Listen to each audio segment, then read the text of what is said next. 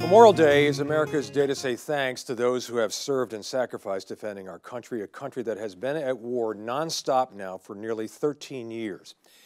Nearly 3 million Americans have put on uniforms and served in Iraq and Afghanistan. So we honor and thank them this weekend, as well as their brothers and sisters in arms who fought in Vietnam and Korea, World War II, and those who served before them. I have the enviable job as a reporter to travel and live with the military and tell the stories of the people who step up and serve their country. I'm just back from a week embedded with the Air Force on a mission to Afghanistan. And I traveled there with a Fort Lauderdale veteran who, though badly wounded nearly a half-century ago, wanted to reconnect with those serving under fire. But we start now with a conversation with two Iraq War veterans whose post-war struggles at home illustrate that there's a cost that comes with service, sometimes physical, always emotional.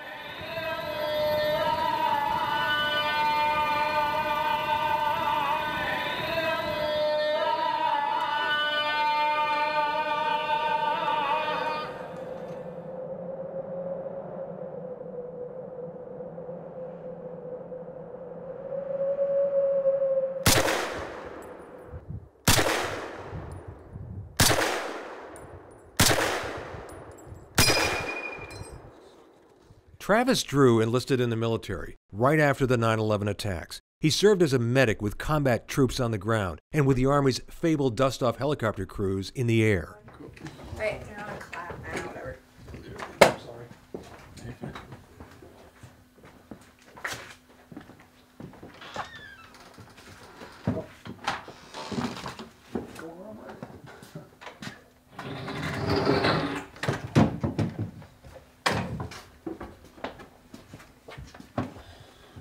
This is my death card that I put on. It's April 14th, 08. It's when I lost Corporal Vasquez. It's one American soldier, the only American soldier that's ever come on my aircraft alive and left dead. To top it off, he was an acquaintance, and that's a rough one for me. A lot of stuff from the different units at different times downrange. He's on 100% disability for post-traumatic stress. It's unfortunate, but it's the staunch reality of it. We're never going to be the same as we were before. You know what I mean? You can't, there's, I don't know, chemical imbalances or whatever you want to call it, but things have shifted entirely too much. It's like a Pandora's box, because you go from everything that you've had clogged up for so long, and then it's like a mushroom cloud going on in your head. When all this first went down, I still have times like this now, I equate it to a few different things. It's like a pile of white coat hangers in my head. Take a freaking big mass of, they all gotta be the same color, shake them all up, throw them in a box, throw them on the floor, and now try to easily and quickly, you know, discombobulate them all and put them back the way they're supposed to be. It's not gonna happen.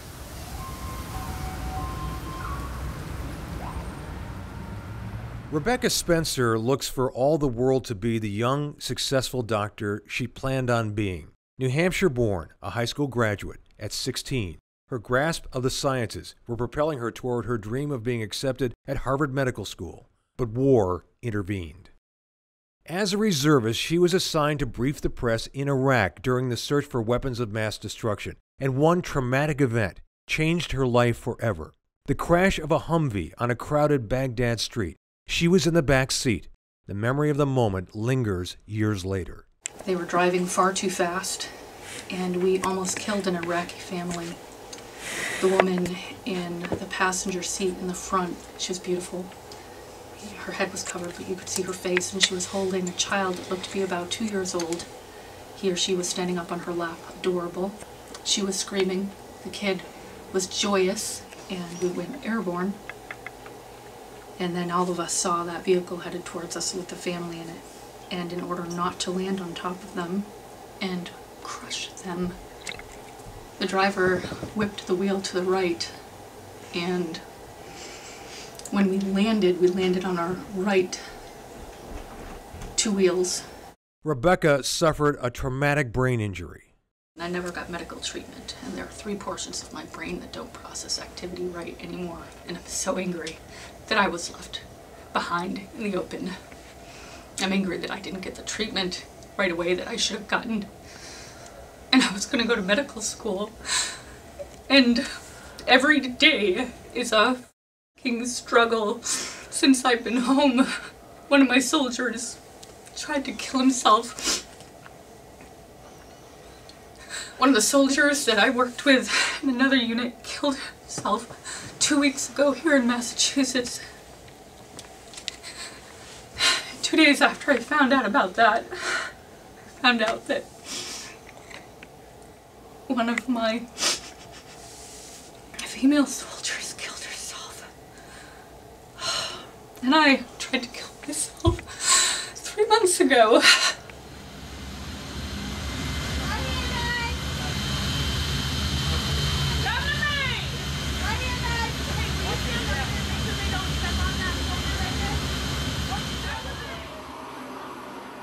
Ramstein, Germany, May the 8th, 2 weeks before Memorial Day. After 13 years of war in Afghanistan, the caring choreography of bringing the wounded home is executed with precision.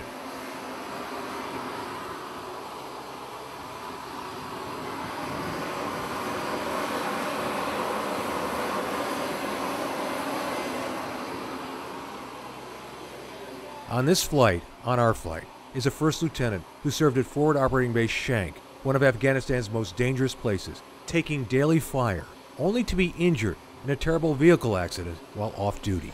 She's being flown back to the States on an aeromedical flight to Andrews Air Force Base. She's in a coma, a catastrophic brain injury. Her parents are with her on the military flight. So is her 3-year-old daughter. Air Force CCAT teams comprised of a trauma doctor, a pulmonologist, and a trauma nurse will never leave her side on the 9-hour flight. On the second stretcher, a young soldier who suffered a stroke. Watching over all of the patients, veterans of hundreds of missions like this. And they want to remind you of something this Memorial Day. The conflict still isn't over. There's a lot of young men and women out there in harm's way that are still getting hurt, still getting blown up, and still requiring some pretty significant medical services. I'm an advocate of telling people that the war is not over with yet, and we must always remember our soldiers. Every mission is different, and every mission touches my heart greatly because every patient has a story and every patient has a family. And I have a family, so I connect very much so with the patients, and they need to go home to their families, and we want to get them there safely. So we do everything in our power, and it's a great honor to bring them home. Our plane is full of service people with varied injuries. We've just flown to Germany from Afghanistan to report on what could be the last year of the long war. While some struggle badly back home in the United States, here in Afghanistan, thousands of Americans are very much engaged in the work of war. I'm in Bagram, Afghanistan, the big base in the north-central part of the country, where the fighting season has begun once again. And despite the fact that there is a drawdown, many believe this could be a very bloody end to the war. If you think the American Afghanistan military has slipped quietly into safe retreat, you're wrong. The week before we arrived in Bagram, 4 U.S. soldiers were killed in 4 separate attacks in eastern Afghanistan. It was only reported by hometown papers. And doctors in what is likely the best trauma facility in the world, in Bagram, are still, every day, treating terrible war injuries. That is the signature wound. It's the dismounted IED blast, with both legs, maybe an outstretched arm, and then because of the blast it goes up into the perineal area with abdominal wounds. So they're complex wounds that multiple teams need to be a part of to help fix that soldier that's been injured that way. So it's because of the body armor, people are surviving more, but they have these more devastating wounds. These military doctors comprise what is arguably the best and most experienced trauma team in the world. Most served in Iraq as well as Afghanistan. Reputable news organizations put the number of war injured from the 2 wars at 900,000, 270,000 brain injuries. What time do you guys need? We can move her right now. Okay. We got to clean up the gear. Hey, we got to clean up the gear. So. Yeah. Mike, you ready to go? Yeah, man. Tell me. Okay. During our short visit to Afghanistan, we wanted to judge the tempo and threat level as the war winds down. So we spent time with the Air Force pararescue jumpers, the legendary PJs. They are still going outside the wire to fight their way to the injured. Hey, I need Recheck it! Tighten it down!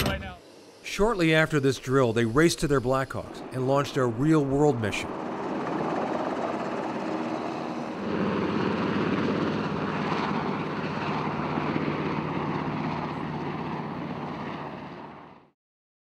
At Heath Craig Hospital on the base at Bagram, there are pictures and profiles of some of the 3,439 Americans killed in the line of duty in Afghanistan. Behind the curtains in the intensive care unit, not just American soldiers, but injured Afghan civilians. Our military turns no one away. It's not a hearts and minds strategy, a PR offensive. It's real. This from a veteran nurse. I don't think most Americans realize that we offer this and that this kind of kindness is being extended. What does it make you feel like to do this? It's, like I said, it's very humbling. You know, there's a very unfortunate side of war and very traumatic injuries that we see day in and day out. But when we see children coming into our hospital beds and performing surgeries and giving them, you know, world-renowned care day in and day out, and seeing them leave with a smile, and, you know, seeing the trust in their eyes that they have for Americans after the care that we give them, it's a really good feeling. And I feel like I make a difference, not just for the mission, but like in the world in general. Children are so often victims of insurgent attacks and sadly on occasion victims in the collateral damage of U.S. bombing runs. A little Afghan boy injured in a bomb attack comes to the hangar with his uncle, a gesture of thanks to the helicopter crew that transported him to help. He was out there just being a child, and you know, us getting the call to go get him was, you know, something else. I mean, it was, for us, it's, you know, you see a little kid, and I've had little children. For us to go out there and get him and provide him the treatment, and to see him the next day, you know, being a kid, starting to, you know, I'm ready to go home. That's, you know, what he wanted to do. That was excellent. That was awesome on our end. And the fact that he's back here today, shaking my hand, being a kid, you know, that is, it's great. The dust-off Black Hawk crews continue to board lightly armed helicopters, flying over Taliban-controlled villages to pick up injured soldiers and Afghan civilians. Every day at Bagram, fearsome A-10 Warthogs and lethal F-16s fly offensive missions. This is Lieutenant Jeff Witt of the Alabama Air National Guard. His bombing run on his first mission ever in Afghanistan eliminated insurgents who were exchanging fire with the U.S. troops. He does not fit the profile of a fighter pilot. A 2009 graduate of Harvard with a degree in economics, he was the starting quarterback on the Harvard football team. He spent time on Wall Street until he followed a calling to serve his country. I learned a lot about finance, but I also learned a lot about myself, realized that I didn't want to be a banker, I wanted to be a fighter pilot. And so after I graduated in June of 2009, I pursued that, and was about 3 years later in an F-16 cockpit. And I'm missing my 5-year college reunion right now to be here. Witt was just back from a bombing run when we spoke to him.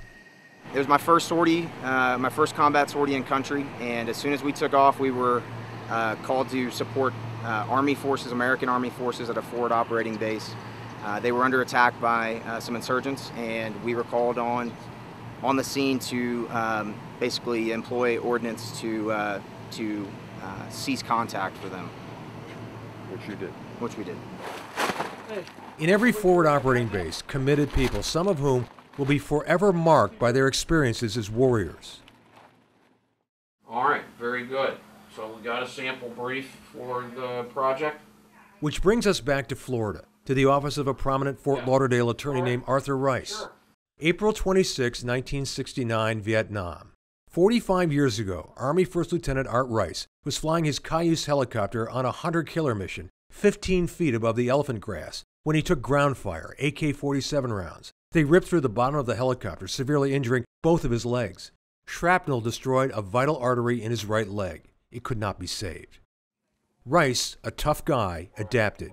Decades passed. His career flourished. But the memories of his time under fire, of his aeromedical ride home, linger on.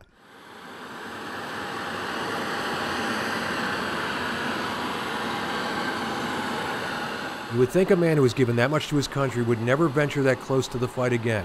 But there was Art Rice, boarding an Air Force flight to Germany, an aging warrior headed into what some consider the heart of darkness, Afghanistan.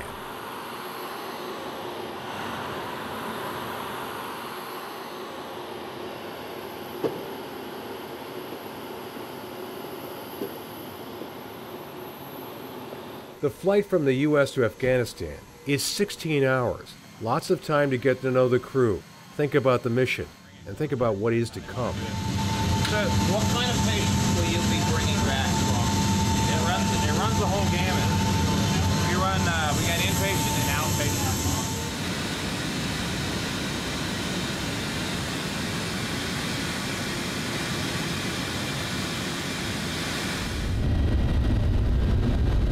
The C-17 flies a classified approach.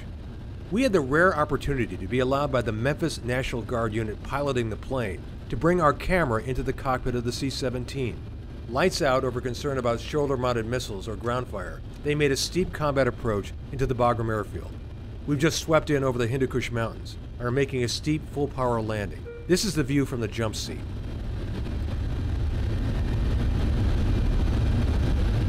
Minimum.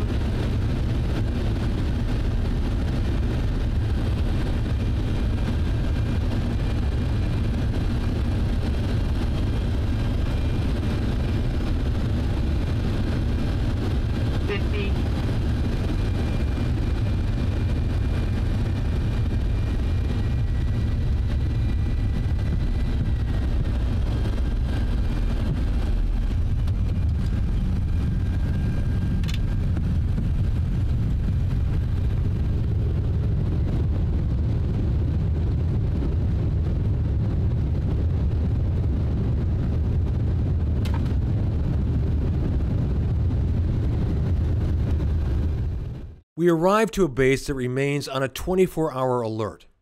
The old Russian control tower still stands at Bagram Air Base, a reminder of Russia's disastrous war in Afghanistan.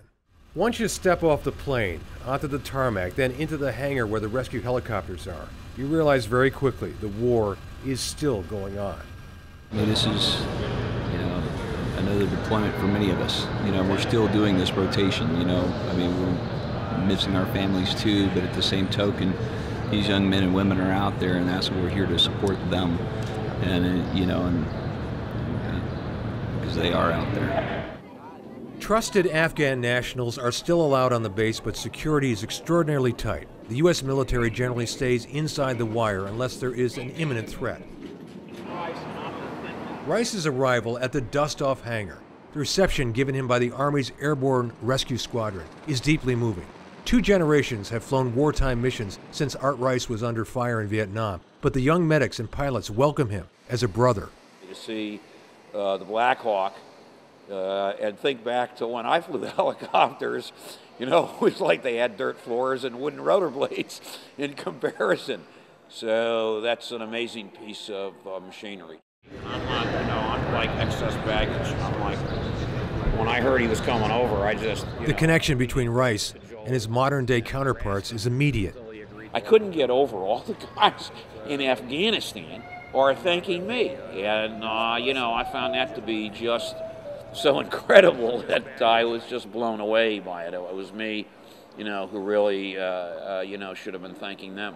You see anything under their wood? I don't see anything down there. Missions here are still, in the Army vernacular, kinetic.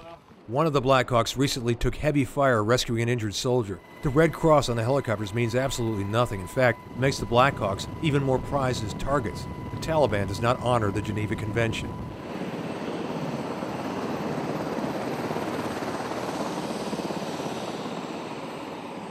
So when Art Rice boarded the Blackhawk and joined the crew, he was turning back the clock, and he knew it. The helicopter is such a great piece of machinery. It fired those flares. I didn't even know what they were when the flares fired.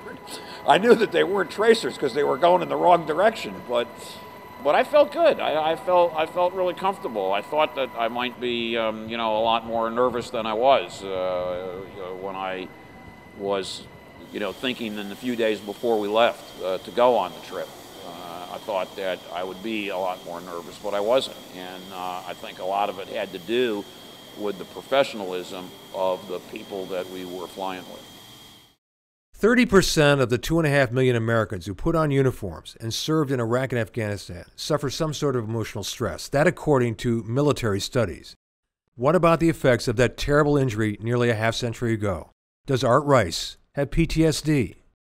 I would say, the first thing I would blurt out, I'd say, no, I don't.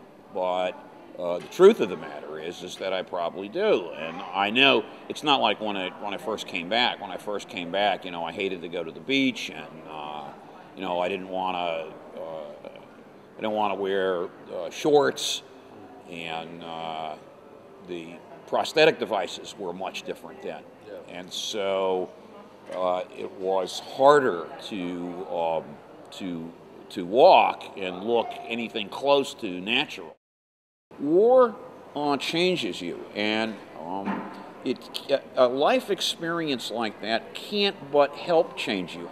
War is bound to have a different effect on different people, but it has an effect on everyone. It's just that it differs from person to person.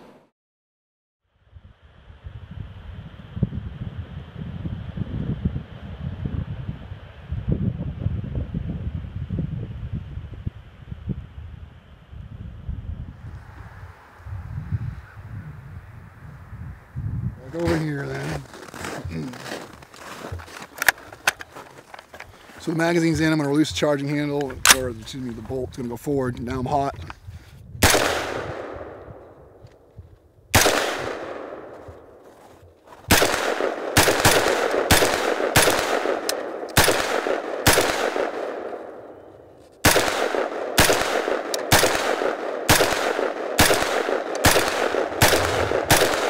High capacity magazines.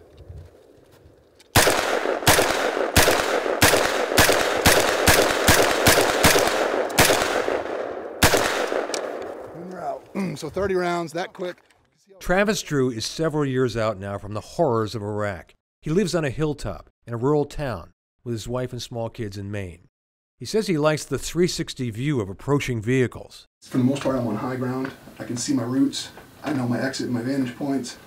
I know the community. I generally, for the most part, know the vehicles that are up and around when people are going slow or whatnot. I was a maintenance test pilot, kept all the aircraft up and running. Joshua Kepfer. He was a crew chief. He's surrounded by other veterans who have had similar experiences, and he finds comfort in that. I experienced hearing voices for a while. I experienced seeing dead people for a while. The person that I kept seeing was a soldier that I lost.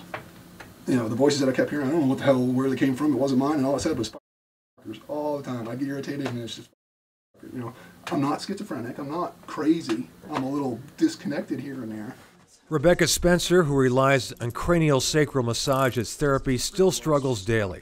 The TBI, the traumatic brain injury she suffered when her Humvee flipped, has led to emotional and physical complications. So I was in so much pain when I came back, and my kids found me unconscious a few times and were terrified.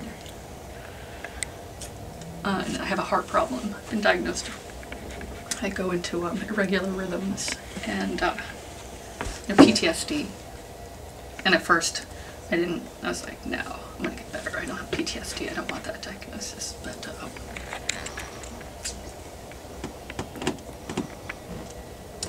it's there, it's real.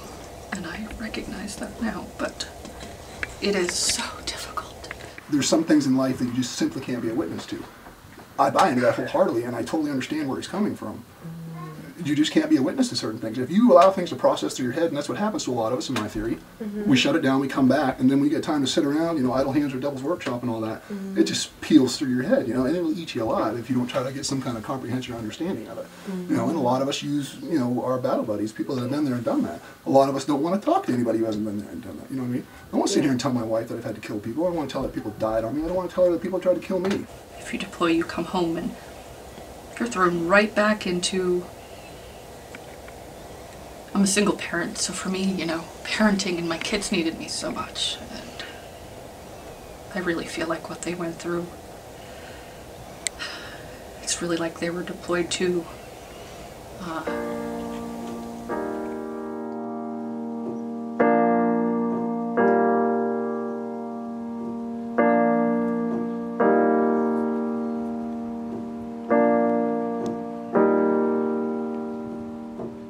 Most of us have never been to war. Most of us have never served in the military. Only 3% of Americans are active in that community. And very few of us have sacrificed with no bitterness the way Art Rice has. Earl Barnhart. That's gross. Did you lose guys, friends? No. Never did. No. Huh. You know, not in a unit that I was assigned to. Guys that I knew in OCS, a lot of them died.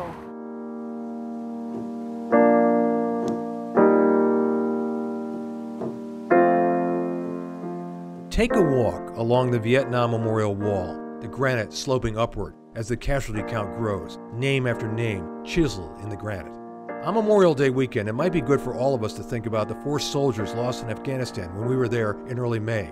Their deaths only noted in their small town papers. You might want to say a prayer for that first lieutenant whose parents call her Kimmy, who served at Afghanistan's most dangerous outpost and may never gain consciousness. And it might be helpful for all of us to listen to the simple request that is echoed by so many veterans. You know, it's always nice to hear thanks. All the great things that we have, everything that we enjoy in the United States, that we take for granted every single day, and especially perhaps the things that we enjoy on this Memorial Day holiday, we owe to the troops who put their life on the line every day for us and who permit us to enjoy those things. I think everybody should, maybe take a moment and just reflect on the fact that if it weren't for these people who were willing to put themselves out there like that each and every day of each and every year, this might be a different situation that we'd be in, and we wouldn't all be having such a wonderful holiday. On Veterans Day, New York City is going to host a ticker tape parade in the Canyon of Heroes for troops returning from both wars. It'll be a moving, nationally televised event, and it is overdue. 7,809 U.S. soldiers, sailors, airmen, and Marines died in combat in those wars. More than 60,000 have come home wounded. So here, on this weekend, we salute them and all the warriors from other conflicts who came before them. I'm Tim Malloy. Thank you for watching.